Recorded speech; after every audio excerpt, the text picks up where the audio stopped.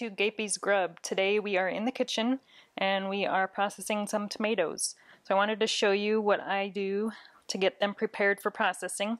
What I do first is I cut the tomatoes in half, and paste tomatoes work the best because they don't have as much moisture. But I cut them in half and I kind of take out all the seeds and all the excess kind of moisture that's in where the seeds are at. And then I place them upside down with the cut side down on an aluminum foil lined baking dish. And you want to make sure your baking dish is has pretty tall walls because there will be a lot of moisture that comes out of the tomatoes while they're being roasted. And I roast them mainly because it makes removing the skin a lot easier. So what I do is I put them into a 400-degree oven. So we have the oven here already warmed up. And we'll take our tomatoes and put them in. And this will take about 20 minutes or so.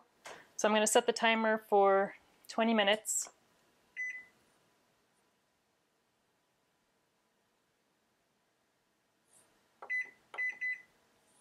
And I already have some that I took out a little while ago, and I'll show you what they look like.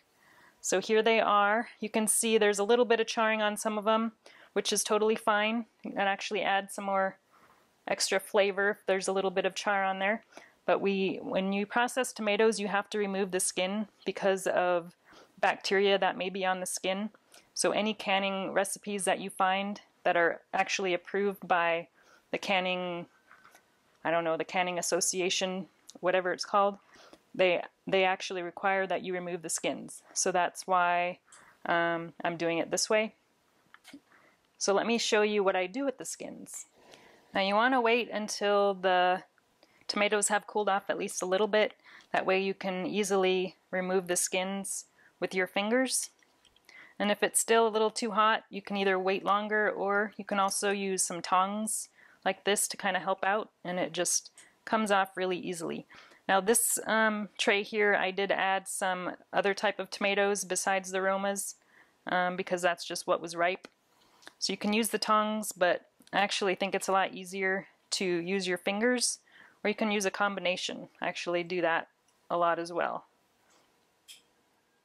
So I'm putting the skins here in this dish over here. And then what I'm going to do is take all these skins and put them in the dehydrator. You don't want to throw these away because there's a lot of flavor in the tomato skins. So I put them in the dehydrator until they're completely dry. It doesn't take too long. And then what happens is I put them in a spice grinder and I turn it into tomato powder. So this is tomato powder from the skins that I dehydrated last year, and I've been using that in soups and taco seasoning and all kinds of other stuff. So it's a really flavorful spice that you can use in your cooking. And then once I get all the skins off, what I do is I take another jar, I have a jar here, and then I just pick up the tomatoes with the tongs and put them in the jar. And then it takes, if you want to do a lot, it takes a little while and a lot of processes in the oven. So I usually do 2 of these baking dishes at a time, and I'm probably going to do 4 full trays today. But I'm just going to put them in this jar temporarily until I get them all roasted, and then I'll get them processed. Now, after you get the tomatoes all out of here, I don't know if you can see, but there's actually a lot of moisture that's in the bottom. This one actually doesn't have too much, but you may have a lot depending on what type of tomatoes that you roast. So also you don't want to throw that away. So make sure any tomato juice that you have in there, you can put that into another jar.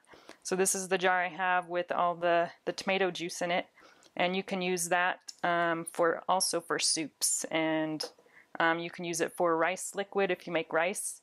So you can use that for a lot of different things. So that's pretty much how I prepare my tomatoes for processing. I'm going to go ahead and finish getting the skins taken off of these and get ready for the next batch. Thanks for watching, and I will talk to you guys again soon.